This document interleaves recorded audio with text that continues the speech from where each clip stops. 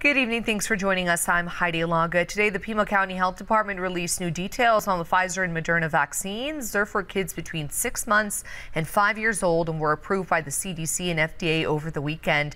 At a news conference earlier today, Dr. Teresa Cohen answered questions about incoming doses of COVID-19 vaccines for that age group. The county is slated to get 2,000 pre-ordered doses, and then they plan to order more as needed. Those vaccinations are expected to start tomorrow morning. The 6 month to 5 years is about 90,000 children that we hope to be able to participate in vaccination. The one other thing I should share is the vaccines will be available at our clinics.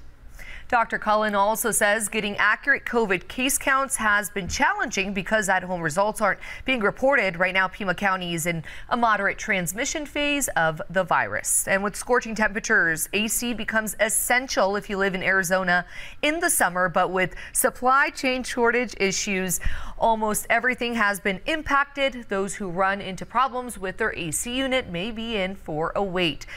We spoke with Strong Built. They say they've seen shortages in just about everything from AC units to the chips needed to keep them going. The equipment scrambling a little bit, but thankfully Strong Built, we were able to jump ahead and order a big bulk of equipment to have stocked to be able to take care of our clients. To read more about the story, you can head to KGUN9.com.